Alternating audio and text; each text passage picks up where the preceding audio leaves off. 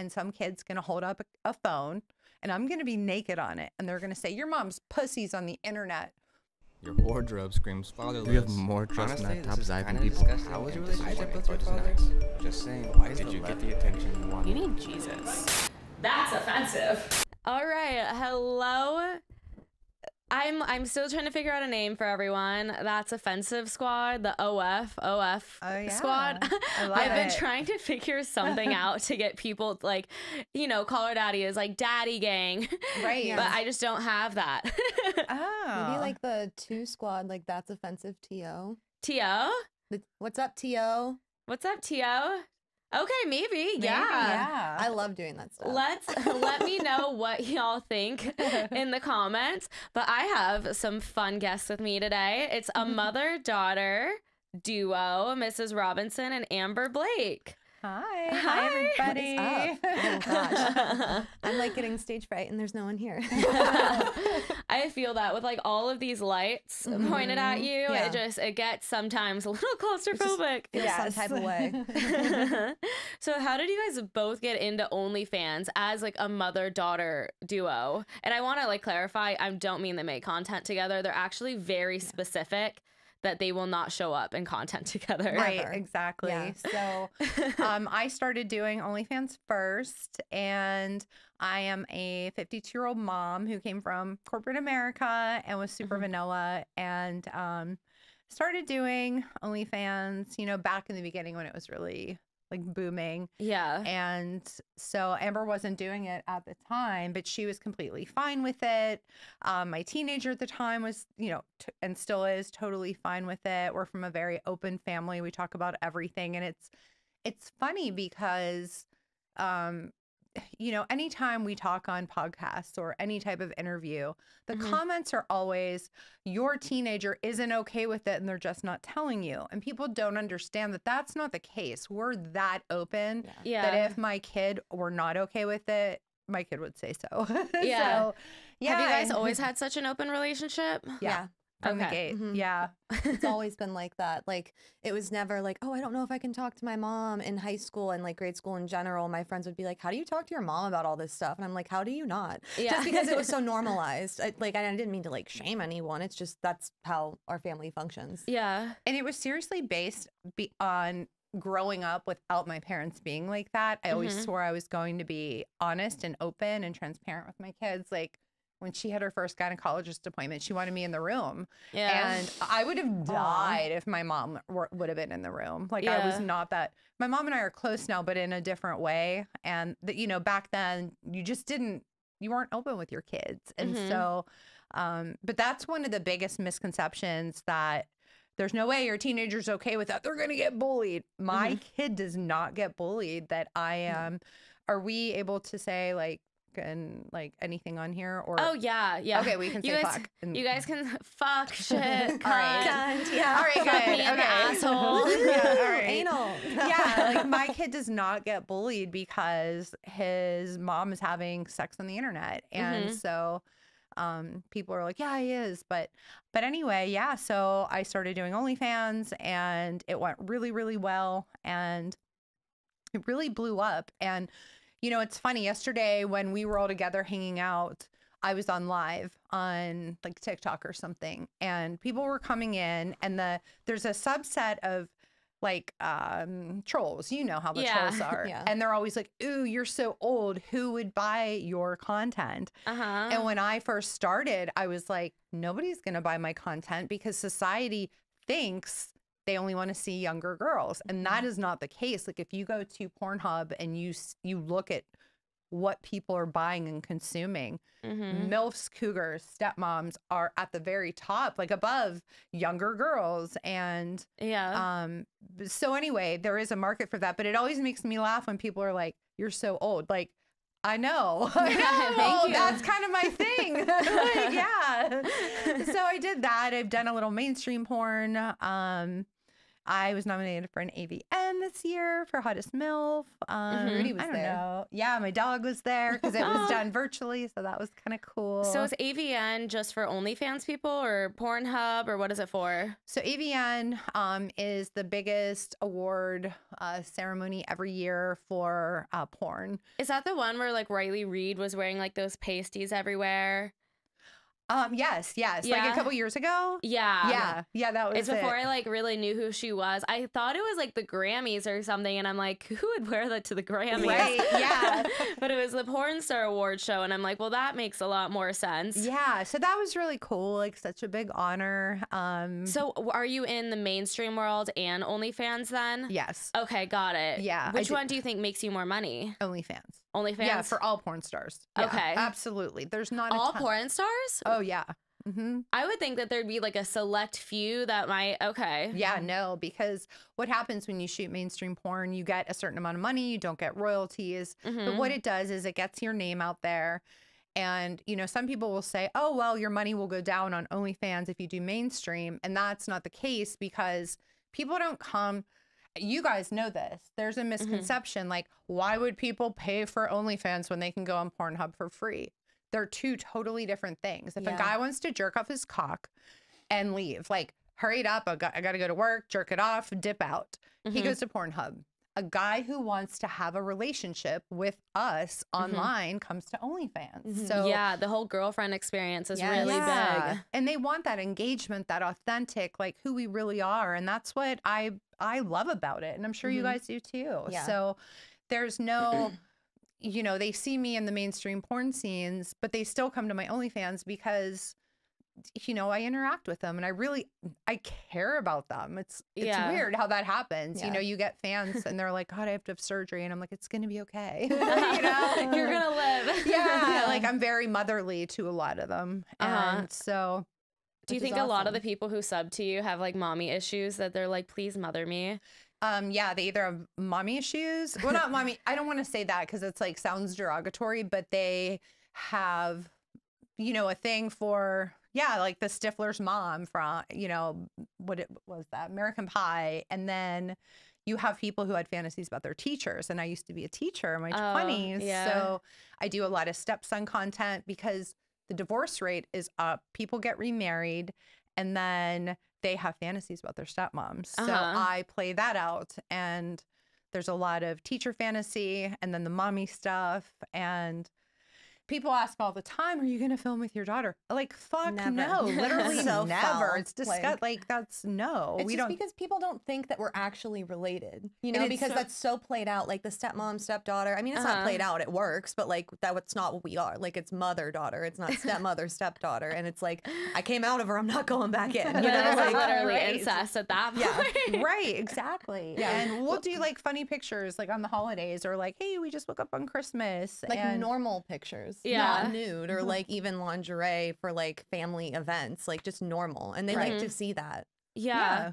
So what was like the conversation like when you were like, I am thinking about starting an OnlyFans, because you said that you were like the picture perfect mom. Yeah, I really was, wasn't I? Like, we live in a suburban bubble, and I, you know, was the main chaperone for all of You're in you know charge the of kids' things. everything. Yeah, I was just very involved as your typical suburban mom, and so I went to Amber and I'm like, hey, what do you think about me doing OnlyFans? And she said, do it, Mom. If that's going to make you happy, that's all I care about. And I'm like, okay, well, what do you think about, you know, my 14-year-old at the time? And we were like, yeah, that's, you know, because I would not have done it if my child wasn't okay with it. And then people are like, why would you let your child determine that? And I'm like, because it would affect my kid more than me. Yeah. And so we were sitting at the dinner table. I've told the story a couple of times. And I'm like, hey, what do you think about Mom doing OnlyFans? Like, spit out his water. And he's like, Mom, you're pretty for Mom.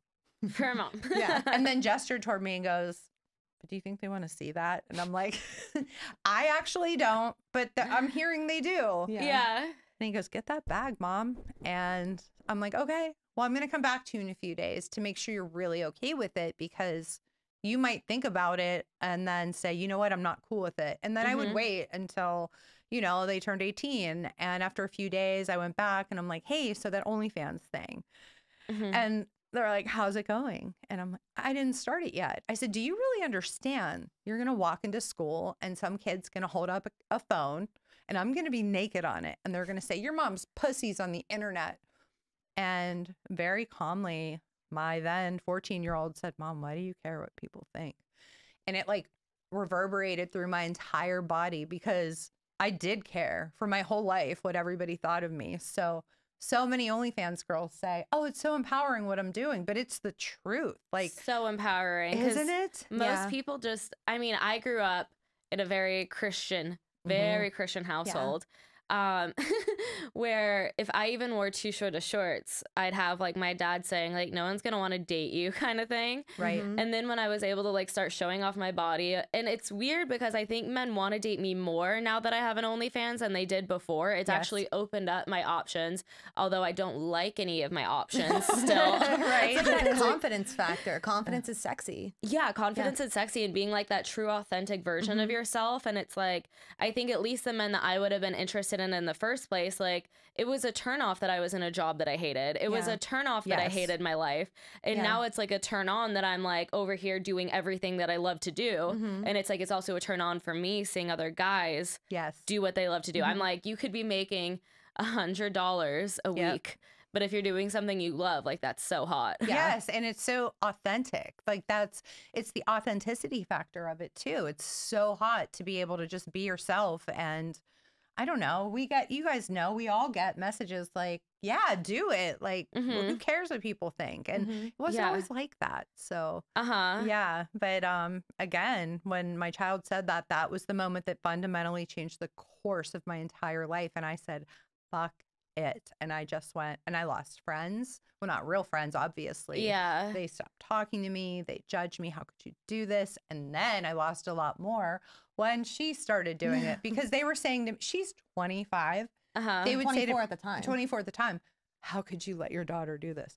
She's 24. Like, what am I going to say? You can't do this. Yeah. So. And people probably assume because like you see mother-daughter duo on OnlyFans, which I think is pretty unheard of. Yes. And then they think that you like were trying to exploit her, you were trying to bully her because you see all those like dance moms, for example, like the TV show. Yeah. Every single one of those moms is exploiting their daughters. Absolutely. I was offered to be on it and my mom was like, no, I don't feel comfortable exploiting you like that. That's right. Yeah, we do. I went to school for musical theater and we always say like, she's not Mama Rose. Like, like I'm my own person. I decided to do it. It's actually like quite the opposite. She tried to convince me to not do it. Because she said, you're so young, like there's so much ahead of you. You just need to realize like how big of a commitment this is to the rest of your life. And I was like, I was looking up to her so much for how much she stopped giving a fuck because when I started to do OnlyFans, I started to realize that I also cared so much about what people thought about me, even though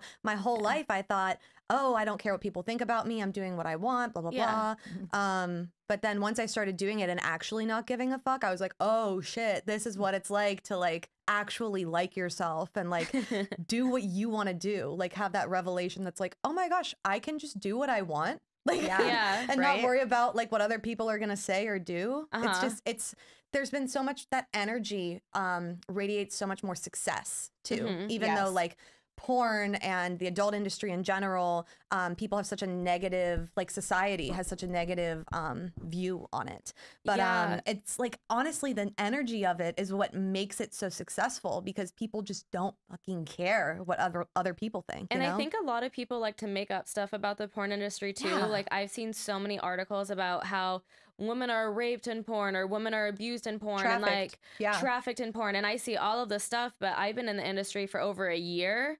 And if it's happening, it's not the majority. Like I would say it's like a minority. Like I think I was probably sexually harassed more just working as a salesperson going door to door from like workers. And I'm like, people in the industry mainly understand consent. Like, I mean, there are some boundaries being pushed, but a lot of the time it's like, it's talked about after. It's or beforehand, are you comfortable with this? Yes. And the STD thing, people say all the time, oh, they probably have every disease. We're the most protected subset community, we're tested all the time. You know, I've never come back positive from shooting with people that have been shooting for years. And oh, it's not a job. Like, I am so tired of our last few days together. Like, oh my gosh, I'm so much more tired than I was working, you know, doing Madison Avenue, like advertising. I'm so exhausted. I think a lot of the like misconception comes from like old porn stuff, because you know, like the creepy director and like, oh, do you want to fuck me to be in this scene? Like that stuff happened like years and years and years, like decades. I do have to say, it does still have, I've heard, you know, a handful of things that have happened, but like that was more prevalent. But like Adelia said, it's the minority. Like, it is a minority, and I think, like, I mean, how can you be doing stuff like that with social media now? Because I think everyone who does that kind of shit, it's out there. You can find articles about them on Reddit. You can find articles about them on like Twitter news sources. Twitter blasts. Like, I don't think you can get away with that anymore. So it's like. I even saw this like TikTok comment being like, I will only be friends with people trying to leave the sex work industry because it's so harmful for the empowerment of women and the women are abused there. And I'm like, no, it's not. And honestly, the more legal sex work is, the more safe it is for everybody. So to try to push down sex workers, it only makes it a more dangerous environment. And I agree. I just don't think people understand, like, do they not understand like the abuse that goes on in corporate America? Do you know what I mean? Like there's so many documentaries about all of the harassment and all of that stuff that goes on. And it's just like, it's not just the sex worker industry, like the adult industry. Like, yeah, it is sex work. So then you're thinking about it when you're thinking about the industry. But like that happens in every industry. It's just amplified with this one because that's the focus of it, is that it's sex. You're not like, oh, I'm a marketing agent, sex. Like, no. Do you know what I mean? But it's still happening there. Yeah, 1000%. When I worked at my door-to-door sales job, and I don't want this person to get in trouble at all, but my boss and I used to joke a lot about like me flashing my tits or blowing someone to like close the sale that was only going to make like $1,000 a week. And I would only be getting like not even 100 a week of that, you know? And it's like, we would joke about that shit all the time. And I'm like, for the little amount of money it was to do that. But we would like joke about it. But I don't want him to feel like I would joke about it too. It was completely a joke, but it's like, I feel like that happened way more for way less at consensual corporate. Joking. Consensual joking. For sure. And I can tell you, when you walk onto a mainstream porn set too, this was really wonderful. Like, you walk on and everybody, you say what you're comfortable with, what you're not comfortable with, and then they actually record you before and after. Were you coerced? Did you feel uncomfortable? So everything is on record. And signing it too. Yeah, and signing it. So they're very careful. I've never felt unsafe on a porn set. I've never felt unsafe in OnlyFans world either. I don't know. It's just, and then they'll say, oh, these women, meaning like the three of us here, have no respect for themselves to do this. Like, based on what? And then they say, oh, you know, they don't have any morals.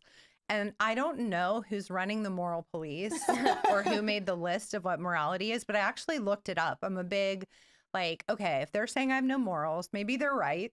I think it's based off of Christianity and how big Christianity is in the U.S. because they also use Christianity as a way to shit on gay people, to shit on porn stars. It's like a weapon. To shit on, like, they're trying to ban books in a lot of states. They're trying to not let trans kids have rights in some states because it's against the Bible, although the Bible doesn't mention most of that as a sin. No. In fact, my then 14-year-old came out as transgender over last summer. And so I'm fighting a big battle in our school district right now because a storybook was read to a class and one of the characters just so happened to be transgender. There was no like teaching of the concept of here's what transgender is, here's what it means. Here's it was what just to do. Yeah, it was just a book. There was a kid in it. One of the characters happened to be transgender. And so we're in this big battle, and like the people on the other side are all Christian fundamentalists.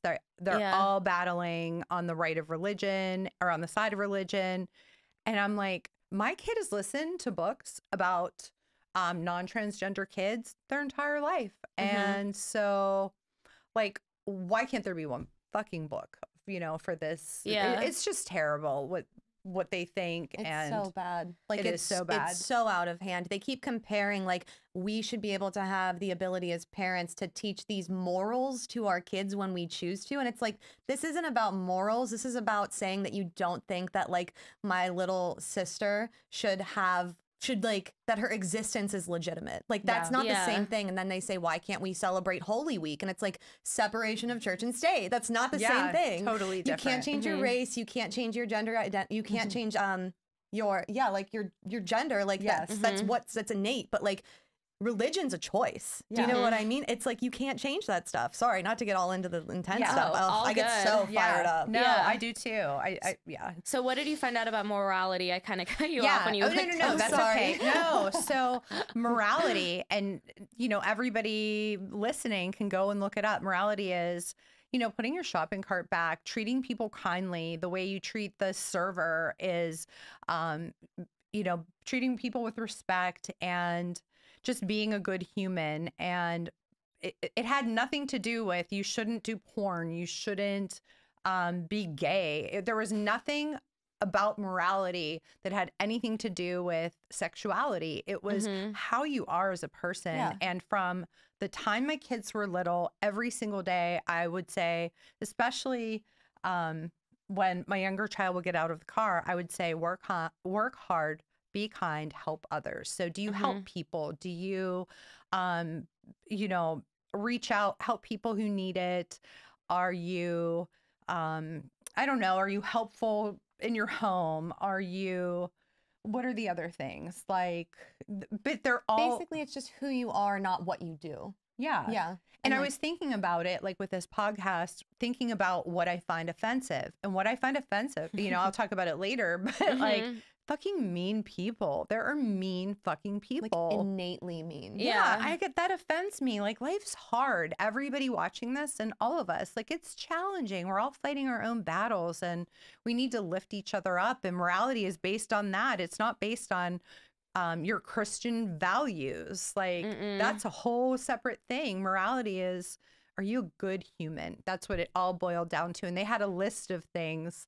I'll have to look it up again, but it's a whole list of things that boil down to just be a good fucking person. And I think people always like label having sex with a lot of people as being a bad person. And unless it's like harming someone, like I don't even think it's being a bad person. Like, there can arguably be like, let's just say someone has like an STD and like they don't tell someone. But on the other side, someone can be taking the pill so they don't spread it. So it's like, do they, like, there's always like the back and forth of like, that's not really being a bad person. Right, exactly. I mean, I think I heard that there's like this high percentage. People have herpes, they have genital warts, they have HPV. It's very prevalent, and none of that makes somebody a bad person. And I just don't get the judgment whatsoever. So people are so judgmental. Like, the internet has made the world, like, I feel like everyone has already been judgmental, but now it's on blast. You know what I mean? Because everyone can now see, and they can band up together on the internet and like be judgmental together. And it just is so insane. Like, it's actually crazy. Cause like, I mean, my TikToks that blow up the most are the ones where I like kind of shit on men, because then they like fight in the comments because they're like, well, men are who pay your bills, men, blah, blah, blah. Or like, not all men. And I'm like, where did I say all men? Right. Where are those words in my comments? That's right. I remember I made a joke. It was like it was a TikTok about something about consent, or you know that song that's like, isn't it easy? And it was like a trend. And I'm like, when I get consent to touch someone before I touch them, and I was like, isn't it? And that sparked up outrage in my, I didn't even mention men. Wow. Yeah. What? And that sparked outrage to the point, like, it got a lot of views, it got a lot of comments, it got a lot of men just randomly being like, men get sexually assaulted just as much as women. And I'm like, I don't even know where they're getting this all from, but let me comment on all of this. Yeah. Because controversy is like the best publicity sometimes. Yeah. Because like, when are men scared to go out on the streets because there's a woman walking towards them? And granted, if men are getting sexually assaulted, I know like the percentage isn't nearly as much as women, but it's still very serious. Like, look at that guy Jack on TikTok with like Sienna May. When he got there was outrage. So it's just as big of a deal, I just don't think it's as common because women are more emotionally intelligent. Right. And I don't think that's even debatable. Women are more emotionally intelligent overall. Yeah. Yes. Yeah. And that goes all the way back to the whole caveman thing. And it's proven. It's just who men innately are and women innately are. And I am so stuck on Johnny Depp TikTok right now with that whole case with Amber Heard. And, you know, I've picked a side and it is Jack Sparrow's side. And, you know, women do have the capacity to be, you know, abusive or to sexually harass. But again, like you guys said, it's just not as prevalent. It's a two-way street. And like men always talk, like these men are so like toxic that have this mindset. Do you know what I mean? Like with the like, I'm a man and you're a woman, but then they also would turn around and be like, oh, but then men get sexually assaulted as well. It's like, you need to pick one. Like, are you saying that like we're lesser than you or like you're scared of us? Like, what is it? Like, you can't be both.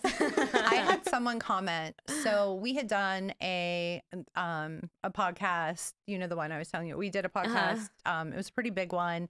We got, you know, we had a lot of positive support in the comments. It went viral. We got a lot of views and I engaged in the comments. And I always say I only engage in negativity.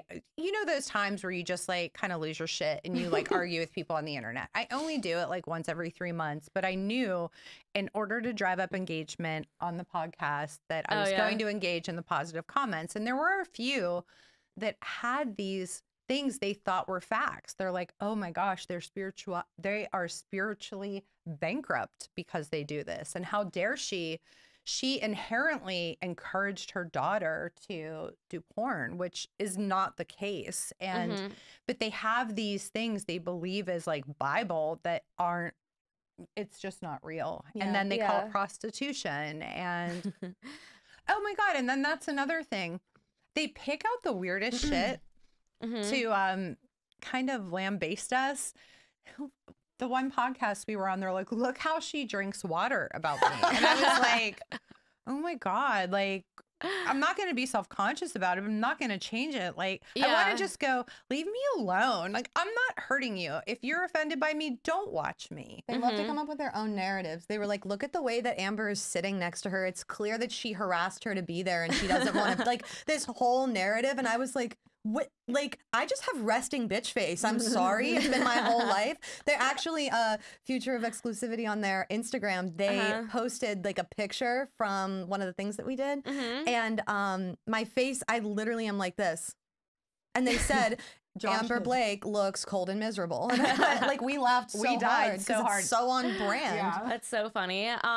So I think it's really funny that some people want to talk about like no morality or you can't be like very spiritual if you're sexual. And I think it's like, I think some of the most spiritual people are very in tune with their sexuality. Yes. Like, I think a lot of the people who are the most confident and the most like, you see them in a room and they just like, there's an energy about them. And a lot of them are just very in tune with their sexuality and can like show it however they want. Like, I'm still working on even like fully embracing my sexuality. I know there's like a lot of trauma energy to move, but like once all of that's dealt with, like, you know, I think there's just going to be a different energy about me. Yes. I mean, sexual energy is the most vulnerable state that you can be in. Do you know what I mean? And so to be so in tune with your like your sexual desires and like yourself as like a woman is like the base level. Do you know what I mean? So if you're there, then I don't know. It's just just the misconceptions about all of it they're wild to read. And I'm like, that's actually not true. Like, I don't want to argue with you, but you've got it all wrong. And we do know who we are and we're not perfect. And, you know, it's so funny because we spend so much time like talking about misconceptions and stuff. And like, it would seem like it bothers us, but it's just fucking annoying. It's like, can you just like shut the fuck up? Like, it's just, it's not like I'm like, no, like you need to know who I am. It's like, you're just so annoying. You're speaking on something you have no grounds to speak on. Like, I don't understand why. A lot of 40-year-old virgins. Yes. Right. Yeah. Did you get into OnlyFans first? Are you both in mainstream? No. So okay. When did you start? So I started April of 2020. Yes. I launched a free page. And then July 12th of 2020, I launched my VIP page. On OnlyFans, on OnlyFans, okay. only, yeah. And I was so scared that first day. I'm like, nobody's going to want to see what I'm doing. Yeah. Because I was still bought into, they only want to see younger girls. Did you have an Instagram following? Yeah, because my background was in social media strategy and branding, I know what works. So I did everything I needed to do. I built up my Twitter, my Reddit, my TikTok, my Instagram. I blew that up. I launched the free page. It was back when we could put our OnlyFans link on TikTok. Oh, you could do that back in the day? And let me tell you, a viral video. I did one. It was so cringy too. And I can't dance. And it was like, dun, dun, dun, dun, dun, dun, dun. If you're watching this, you love. And I went, you love cougars. It was so cringy.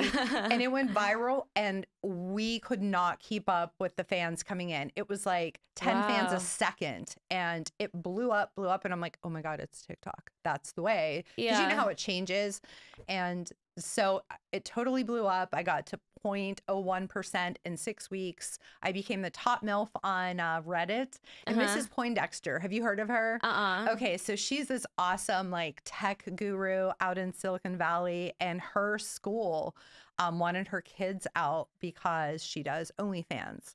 And she had been the top MILF, and I love her. We've had a lot of conversations. Yeah. And my goal, as much as I like her, I wanted to be the top MILF. And so I did everything I knew how to do from my corporate career, and I applied all of that to my Mrs. Robinson brand. And I passed her up, and I was like, oh my gosh, this is so amazing. And then some guy found me and found my metadata on my pictures, and I panicked back then, and I shut down my Reddit because I was like, oh my God. Like, he messaged you and was like, here's where you live. He called me. Yeah. Wow. And I was like, holy shit, like I need to be more careful. Yeah.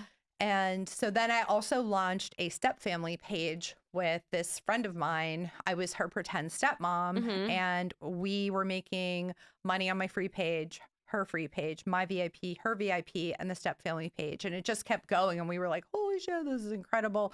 And then TikTok started banning me. I'm on my 9th TikTok account, and my 11th Instagram account. I've lost a 2 million follower page, 345,000. I'm face banned. I am IP banned. But anyway, I did all of that. And then I posted on Twitter. A bunch of people told me I should be on Brazzers, and Kieran Lee reached out and said, I agree, and I want to direct you. And I was in LA, and I shot a scene for Brazzers with Van Wild. Shout out to Van. I just love him. I shot with Kieran. I shot with Sheree DeVille, like all these top names, and they've been so helpful and so kind. And it's just been a whirlwind from there, and everyone's been awesome. And another thing I wanted to say that I see happening sometimes, I know what works because of my marketing background, like as far as content, and I will often offer, it's often with younger girls, here's what they want to see from you and what they want to see from me, but this is more for your benefit. So I can shoot this, this, and this with you, and it will help you. And because they look at me, they might say, I was just talking with her about this morning. Like, oh, she's, really she looks okay for 52. They don't. But if I'm standing naked next to them, there's a, stark difference. I have cellulite, and I'm a little, I've got like elephant old people skin and stuff like that. They probably think, oh, I don't want to have her on my page. But what they don't understand is that is going to really sell. And when I tell them that, they don't believe me, and it drives me nuts. I'm like, I want to be like, I'm trying to help you. This will work. And so when I make those offers, they're like, okay, yeah, we'll see. And I'm like, all right, like it's really your loss. And so that's also only happening with younger creators on OnlyFans who don't necessarily have a marketing, advertising, branding background. Because all the older ones know, and we all know, like, I shot with Johnny Sins and Kieran Lee and all these Nikki Benz, all these big names. And somebody also said, she name drops. It's a big deal to me. I came out of nowhere, and I'm proud of it. Like, that I got to do this. I'm not bragging. I'm just like, holy shit. Like, I was just head chaperone for, a school trip for my kid, and now I'm naked. Like, this is exciting. Let me be excited. But yeah, like when I tell them these things, it's frustrating. Yeah, well, it's crazy because I was like a marketing major at the U of A, and I don't think I learned a single thing applicable to like building out my brand. Really? And I'm like, and I was really good in school. I paid attention a lot. Yeah. Or I tried to. I went to all my teachers' office hours. I learned more about branding and marketing myself just from my own experience and what my intuition was telling me. Right. Like, I don't know. I went to a really good business college, like the Eller School of Management at the U of A. It's like That's a wonderful school. Yes. Wonderful school. But I feel like I didn't learn a single. What years were you there? 2015 to 2019. Okay. So, and was it based on like digital strategy? And you couldn't get like it was like you were either marketing or finance or business management. Like you couldn't get like a specific kind of marketing degree. Okay, understood. So it's just marketing. Okay. And my take on that would be, it's, as you know, the landscape in anything digital changes so rapidly that it was, I don't want to say on the fly learning, but by the time I retired from my former career, we were going into Fortune 500 companies, and it was all about audience reach. And that is still, if you're listening and you have an OnlyFans, please listen to what I'm about to say. Yeah. The first thing you need to do, and somebody said, why would she give away her secrets? Somebody who's good at business wouldn't do that. And that's not true. It's not a secret. It's okay. So everybody has an audience. You have to figure out who your target demographic is. Like who watches you? Is it, what are their ages? Where are they from? What do they like? And then where are they spending time online? So maybe like my people, I have a lot of Twitter guys because it's older. Yeah. And I also have my, you know, the ones that like the teacher stuff, and a lot of them are on Instagram. So I know where I have to focus my marketing efforts. And then do your research. What do those people like to see? You can find it on Pornhub. You can find it. There are, you know, a couple of different research companies. Find what they like and do that. And I see a lot of girls doing only girl stuff. That doesn't sell like boy girl. It just doesn't. And I do a lot of girl too, because it's easier, you know, or solo shit. But boy girl sells, threesomes sell. And so it's all about your audience and who you're trying to reach. And, you know, when I do TikTok or Instagram promo, they're like, do thirst traps. And I'm like, they don't want to see thirst traps for me. They want to see mommy stuff. They want to see teacher stuff. It's different for me than it is for you guys. They want you guys doing goofy, obnoxious, thirst trap stuff. With me, they don't. They don't. I mean, occasionally, sure, but that's not my audience. Everyone's different. Like thirst traps, like the TikTok transition ones.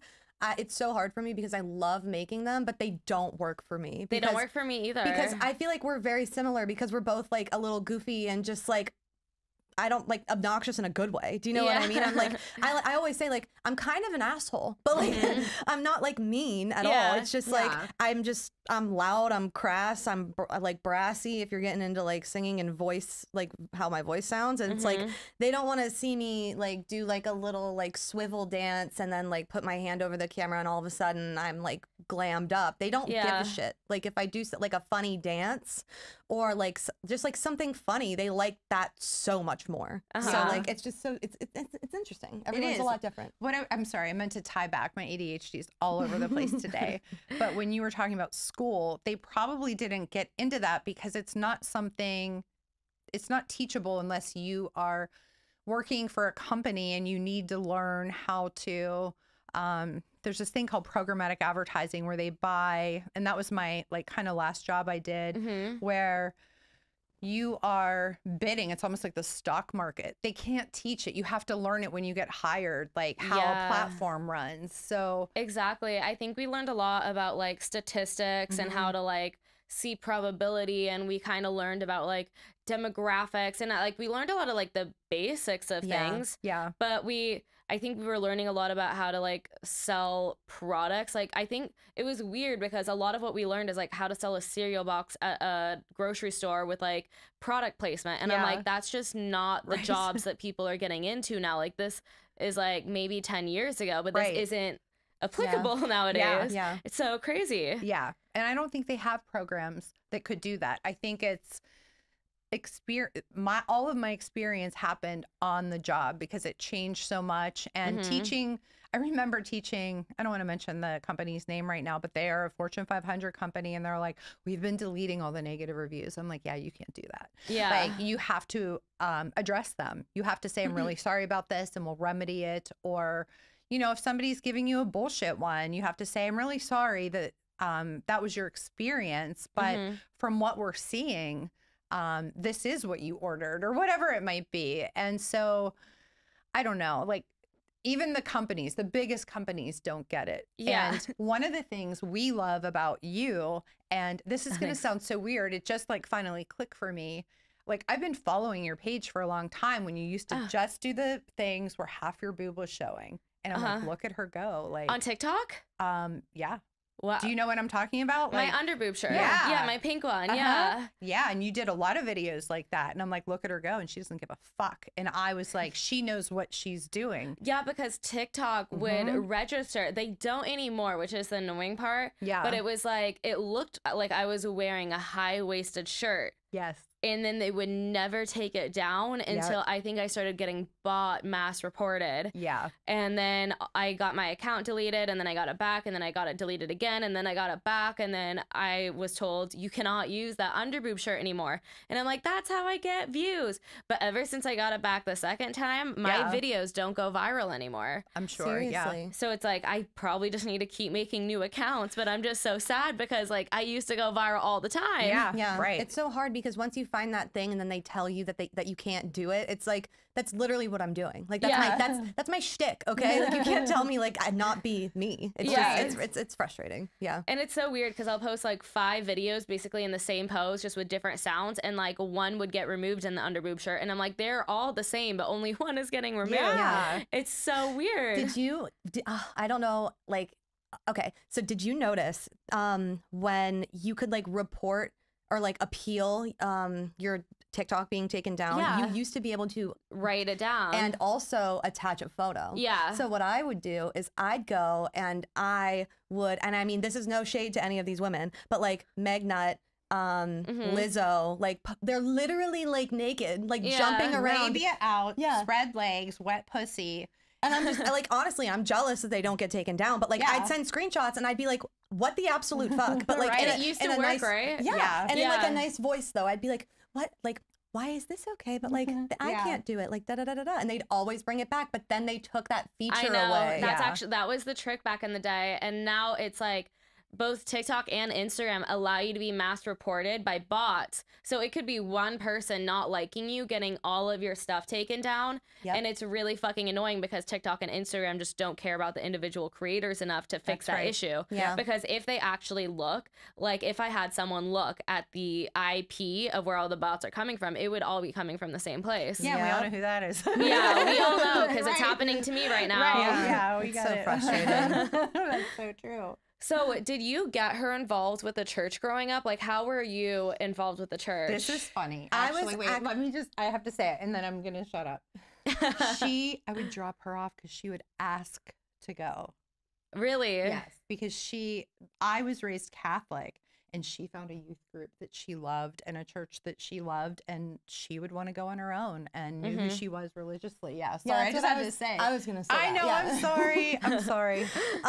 But yeah, like I chose to like go to church and stuff because the church was actually close to like I could walk from my high school to church. And oh my God, that's same with mine. Yeah. I blew a guy in the church after school. Yeah. Nice. Oh my God, I did in the parking lot on New Year's Eve. Are you fucking kidding me? No. You know him. I already told you this. This isn't. Who was it? I'm not gonna say his name. Give me the first letter of his first name. D. Oh, geez. We've already had this revelation twice. I know who. That's the kid that came to the door. Can I say that? No, right. no. That's hilarious. No. But anyway, no, I was very. I never liked him. It's fine, Mom. I know. Please. Sorry. We're talking about me now. Okay? I know, but I never liked him. That's fine. You don't like any of the people I've dated. It's fine. That's not true. Okay. Literal mother-daughter fight, like in the flesh. There's a divide. There's a divide. All right. Oh no, I'm giggly. So yeah, it was like my choice to do church, like to go to church, and I taught. I was an assistant choir director for the children's choir for like 7-8 years. Yeah. I did Sunday school for 2 years, and then I couldn't anymore. And this is so dorky because choir and band got in the way. Yeah. And like I didn't play an instrument. I did the kick line because I didn't. I actually, it's funny. I played the cello for a couple years, and then I chose the cello because it was the only one you could play while you were sitting down. Because I don't like to stand. Yeah.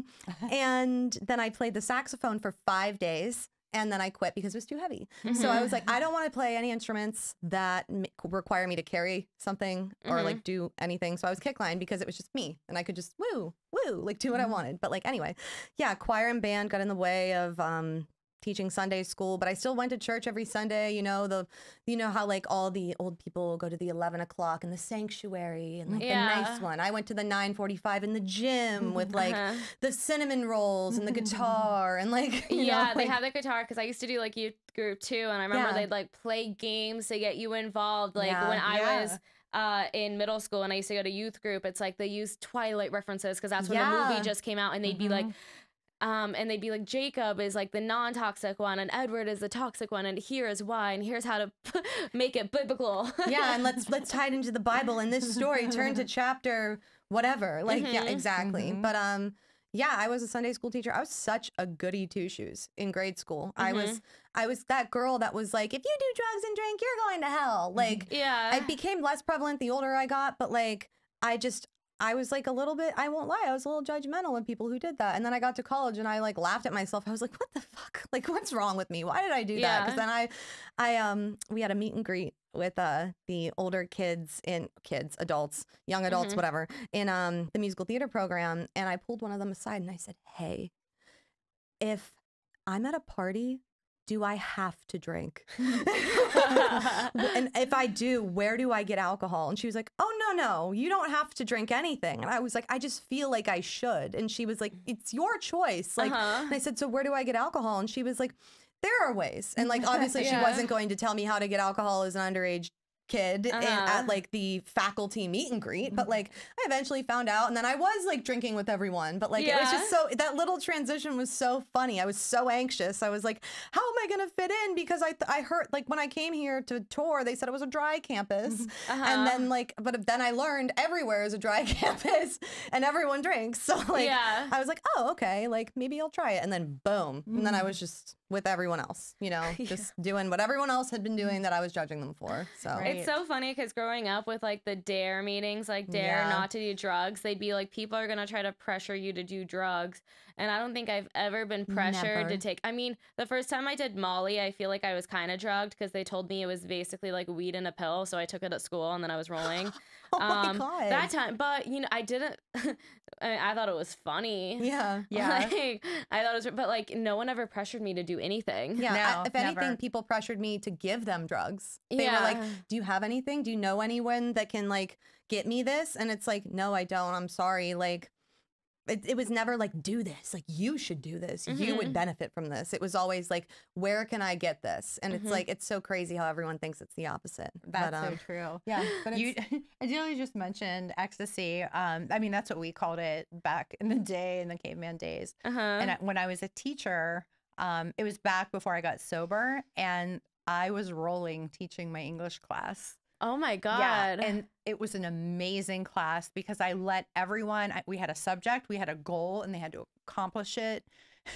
Probably going to get arrested for saying this. I'm totally just kidding if you're listening and have the ability. No, the statute of limitations is up, but and I didn't do it right before school. I just happened to still be rolling, and from the night before. Yeah, because I was up late, and the things these kids came up with were so incredible. And I just remember being like, you guys are so, you know, it was just weird. But and then years later when I got sober, I happened to be at this like we're not allowed, it's not okay to say like, I was at this 12-step fellowship thing, and this kid was there, and he was like, oh my gosh, you were my teacher. And I went, oh, you were my student. That's what was wrong with you in my class.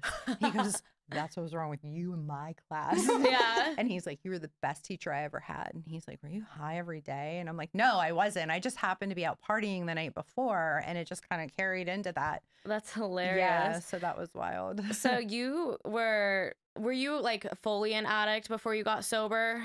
Yeah. So if anybody has seen the documentary mini series called Dope Sick, it's all about the Purdue Pharma, the Sadler family who owned Purdue Pharma that manufactured OxyContin. And so back at the very beginning of the OxyContin epidemic, I had a dear friend and his family were dentists. And I have endometriosis. Well, I had it really badly. Me too. Yeah. Oh my gosh, we have to talk. I have if it's really bad. So I had 15 surgeries until the final one to fix it. And so I have a guy for you. But anyway, yeah. So my pain was so bad. And they were having this party one night. And I said, I can't come. Like, I'm in so much pain. He's like, no, you have to come over. My dad has these samples from this company. It's called OxyContin. And the farm rep said it's not addictive. And I'm like, oh my God, really? And it worked, took away my pain. And I'm like, I'm not going to get addicted. I'm not going to have any issues. And I got fucking strung out on OxyContin so badly. And yeah, it was really bad. And I was a big partier. Like I had fun. I've been roofied before because I was so wild. Not that saying like I was wild and that's what caused it. But yeah, I was just out doing everything. But OxyContin is what destroyed my life. And I got sober, clean and sober September 8th of 2003. So yeah, I'm coming up on 19 years. And that's probably where Amber got a lot of her, you know, you have addiction in the family, you need to be careful. And yeah. And also I feel like in a lot of addiction programs, it's like people need to feel like there's a higher power to like look up to. Yeah. So maybe like, you know, religion is usually tied into that. I feel like, I mean, I was never like addicted, but like what's helped me get through the tough, it's like more like my spirituality, like knowing that there's like my higher self has like a vision for me that I have to live up to. Yes, exactly. That's how I feel like every single day. And there are people who will say, oh my gosh, Mrs. Robinson must be on drugs to be able to do this. And no, I am totally clear-headed doing porn and being naked on the internet. And we're all just super careful because there's addiction on both sides, every side intersecting. And yeah, were you able to like sue for getting like, oh, no? I could have. There was a class action suit and they ended up having to pay something billions of dollars to these families. And I did fill out one of those forms. You know, you get a form like an email like, hey, if you were ever, and I haven't heard anything from it, but I was just so grateful to no longer be strung out on, on it. It was horrible. Like even thinking about it now, I thought I was going to die. Yeah. And yeah, it was terrible. I made like a Facebook post. I'm in like some of these Facebook groups and I post a lot on this one called Tea Time. So just a little shout out to them. But like they're a lot more knowledgeable than I am. So sometimes I'll have questions about things that I'm like not knowledgeable on.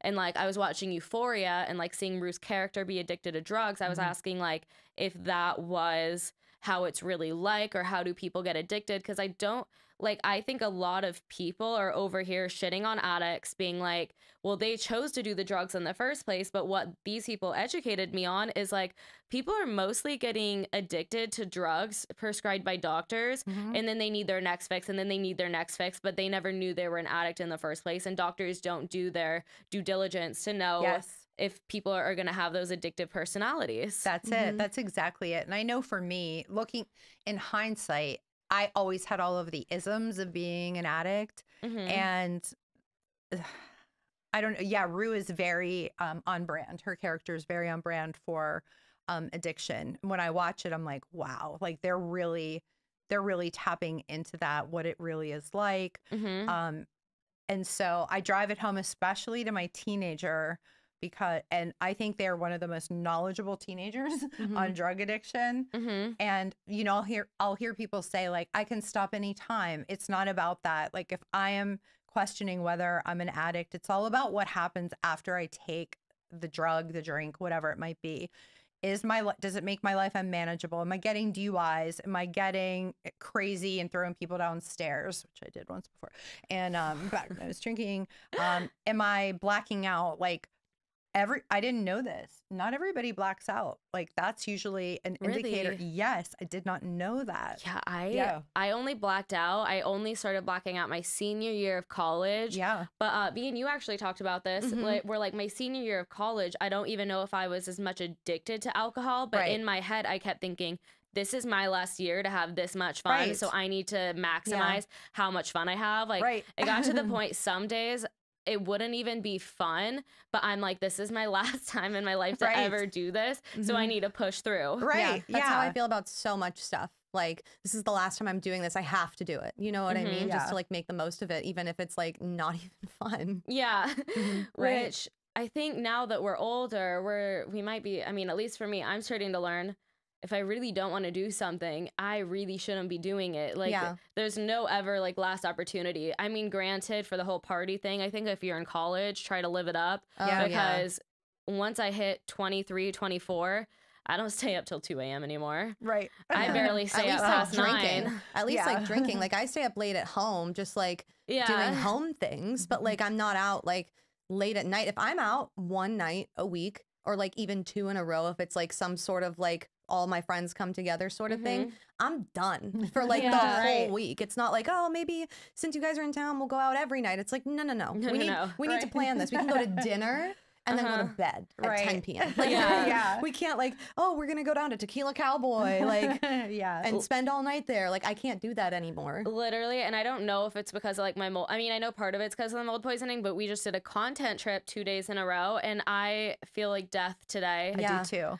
We all feel like death. And I'm like, is this what aging is like? Or is it also the mixture of like, we put 110% of our energy for like over 8 hours the past 2 days. So which one is it? It's both. I can tell you that because I've aged. It's so 3 hours into it, I was done mentally and physically. Like I can only do so much, but I knew I had to push because once I get home, I can do everything I have to do from laying on the couch with my computer and my bed. But aging definitely affects that. Definitely more tired. That exhaustion just gets worse. And sorry. But yesterday and the day before, what we all did was really tiring. So necessary though. Like it was really, I wish we would have gotten so much more content, but that first day, actually, afterwards, I was like so frustrated because I didn't get as much content as I wanted. And I was really overwhelmed too, because it was my first content event. And I like I didn't know what to expect. So like I had like so much fun during the day, but I was so anxious like all day because I was like on edge. I was like, not thinking like, am I doing what I'm supposed to be doing? But also that there was like a schedule and we weren't following it. And so like, I didn't know that that's like kind of normal. So I was like, oh my God, like I'm not in this place where I'm supposed to be. And like, So there's a lot of anxiety with content trips. Day. It was just building and building and building. Yeah. And so we go home or to the hotel and I'm like laying in bed towards the end of the night and I would literally just like burst into tears. I was like, I wanted to cry all day. And my mom was like, do you not want to be here? I was like, no, I want to be here. Like, I'm just really overwhelmed and overstimulated because we did this all day. It's so funny you say that because I was crying all of Tuesday in preparation, but then I think I cried most of my anxiety away, but it was to the point, and it's funny because I was interviewing my friend Kristen too, and then I did a solo episode and I was borderline vomiting from my anxiety. But also, I mean, part of it is just like a little PTSD because the person who runs our old agency that we were all part of, he would kind of bully me at the content trips to the point he would tell me girls didn't like me or I was only where I was because of him, and then I'd feel so isolated that this is like my first content trip I feel like in a while where it didn't feel like a toxic environment. So you have the little voice in your head and then you also had him physically. It's like I don't think any of the girls ever disliked me. I just think it was him trying to make me feel isolated. But I'm like, I've only met a few of these girls before, so it's like I'm just gonna hang out with them for the most part, so it's like I feel safe because him telling me those things on a content trip just made me feel not safe going on content trips, you know? Oh my gosh, it's just like that little, And now I'm pretty sure he's trying to get my Instagram deleted, but we'll see it. We'll see what happens. Oh my gosh, yeah. But it's really cool to be able to do a content trip with everyone be cool and it was so fun. Like yesterday I was like, okay, I cry a lot. Like, and a lot of it is happy crying. But like yesterday, we were the last people at the house just because that's a whole different thing. But the Uber was like taking so long to get there, so we were sitting out like in the circle driveway.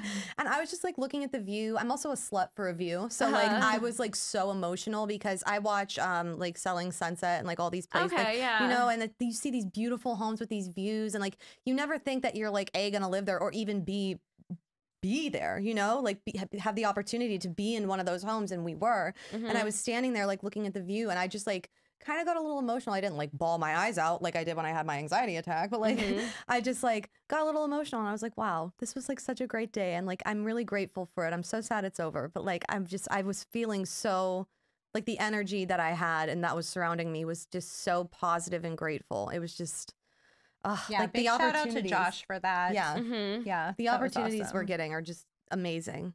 Yeah, absolutely. I want to cry again. Right, he's big on crying. Yes. How did you transition from being like a church girl? Like, was there any shame to do OnlyFans where you're like, I was so religious growing up and now I'm gonna be like this OnlyFans slut? I say slut very endearingly. Oh yeah, no, slut is an endearing term to me as well. But I went through like, I feel like most of the people that I know that were religious, not all, most, went through an atheist phase. And I did too. It was like triggered by a guy, which sucks, but like it helped me like actually develop my true spirituality myself and like what I actually believe, and not just like, oh, I'm going to church and this is it. Like, you know, like developing my own point of view about things. And so like by the time I decided to start doing OnlyFans, which I thought about it in college also, just to circle back to like, your mom forced you to do it. Like, no, actually I had been considering doing it for years, but I just never jumped the gun because I didn't realize it at the time, but I didn't like myself, so I wasn't confident enough to do it. But I made the choice to do it. So in like October of 2020, I said to my mom, I was like, hey, I think I finally want to do this. And she was like, I really don't think that you should. Like, you're 25, you have so much of your life ahead of you. You need to understand that this is such a big commitment. And I was like, no, I understand, and I want to do it. And she was like, okay, like I can't stop you. And if you're going to do it, like I'm going to obviously give you the tools to do it well since I know how to. But like, it's not like she gave them to me and was like, you have to do this. It wasn't some like witch holding a thing in front of my face trying to hypnotize me into becoming a porn star. It was me wanting to do it and her having the tools to help me do it. So she did. And shouting you out. People will say like, how can you shout out your daughter? Well, like, how can you not? How could I not? Why wouldn't I? If she were a dental assistant starting a practice for like, I don't know, whatever, I would be like, you should go to my daughter.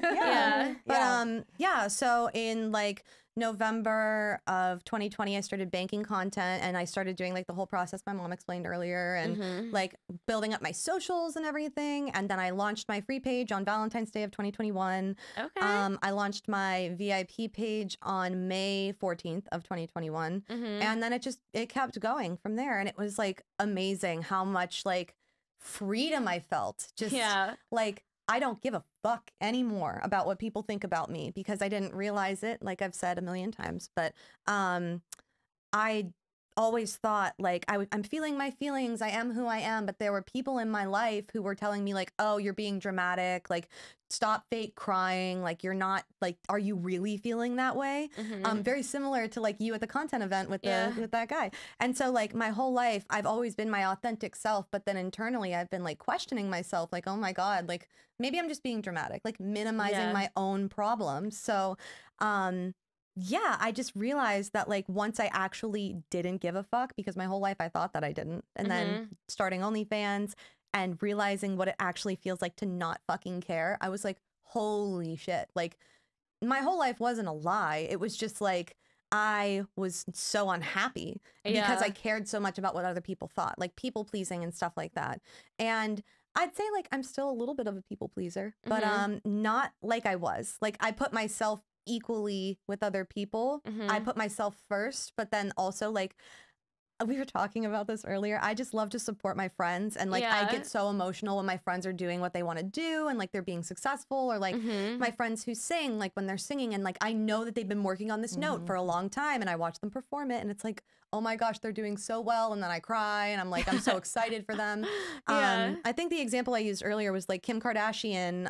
The new episode came out last week for their new docu-series, Hulu show, and it showed all the behind-the-scenes stuff of like leading up to the SNL show, and I know that they're still gonna like dive into more stuff prior to SNL, but then after that I watched her SNL show and I was like, I was crying because I was so proud of her, because like it showed the show, like their show showed all of the behind-the-scenes stuff of like how she persevered to get to that point, and I was just like so excited for her and so proud of her, even though she's a stranger to me, like she's a celebrity. I was just so happy for her happiness. So like a lot of my energy is transformed into, oh my God, are they gonna like me if I do this? Like I need to help these people, I need to do this, to like just being like grateful for the friendships that I have, and like putting happy energy into it and being like happy for others instead of putting them before me. Exactly. Yeah. And I think something, because it's like, I'll be so happy for my friends, but there's always this part of me that likes to compare myself to other people. So it's like, as happy as I am for them, I'm like, why isn't that me? And then I start to shit on myself that isn't me. And it's like, it's just so... It's so unhealthy. It's natural though. Like the thing that I always say these days, since learning to love myself through porn, is like jealousy is not a bad thing if it's not rooted in negativity. Yeah. Because like you said, like you're so happy for your friends, and I feel the same way. Like, oh my gosh, I'm so happy my friends are doing this, and then I think to myself, why am I not doing that? But then instead of being like shitting on myself now, and sometimes like I fall into it, we all do, but I try to check the facts, you know? And it's like, I just need to take what they're doing and apply it to what I do. It doesn't have to be the exact same thing, but like if I want to do what they're doing, like I need to find my way to get there. Right. And it's just it's like using new tools. I don't know. It is. And also like the more I think you compare yourself to other people, which it is like pretty natural to do, I think it's something that you have to unlearn, because society, especially in like sales environments, I always grew up in sales environments, they try to make you competitive with everyone else to be better than them somehow. So it's like my mindset has always been like, I need to somehow beat them or be better or whatever. And like, it's like been a slow process of unlearning it. But then when you look at what someone else is doing and then kind of realize I can do that too in like my own way, like the amount of opportunities I've got in the past 2 weeks just from like literally thinking there's no way I'm gonna fail, and there's still that little voice that's like, you're gonna fail, but then I have to stop myself and I'm like, no, I am going to do this, this, and this, and just like not let myself but it's just crazy how mindset can like change anything and everything. So it's like, you don't look at your friend who's making like 3 times as much as you being like, why can't that be me? You have to look at it like, how can that be me? Yes. And I have to tell you specifically to you, and I know I'd mentioned this to you. So after the first day of the collabs, we went back and we were like kind of unpacking the entire day. And we are always drawn to people who are hard workers, people who are there, you know, for the right reasons. And I think everybody was there for that. But what we were specifically talking about was what a fucking machine you are and how you're doing this. You're doing it right. And I was like, Adelia did 12 TikToks while we were all standing there. Like there was one, you were doing the one about Sharp. And I was standing there and I think we were having a conversation and you're doing a TikTok. And I'm like, she was pumping it out. Like it's work.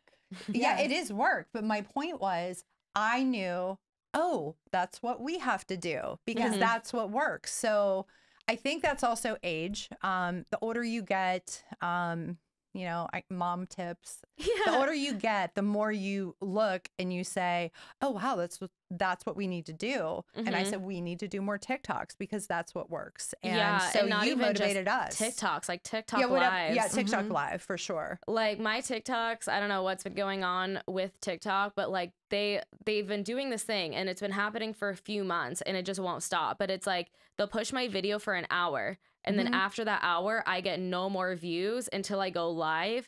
But then with the live, it's not like my video starts showing up on the For You page. It starts showing up from the live. Yes. So and then they just stop pushing out my content at all. Do you engage with your audience within the first hour after you post? Do you reply to comments? Sometimes. Okay, because I do a lot of story replies. Okay, all right. Or not story replies, but I'll like reply to a comment and then make a video. But then my videos recently, it's like they'll push it out for an hour and I'll get like, 3 or 4 comments. And then that's like it. It's like yesterday I posted a video and within 30 minutes I got 4,000 views. Oh my and I gosh. checked it this morning That's and it was still incredible. at 4,000 views. And I'm like, what? It was in a chicken suit. Right. Yeah. There was nothing inappropriate, but it's just been a struggle with TikTok because I know that TikTok is what works. Yep. But it's just the targeting of women, man. Yeah.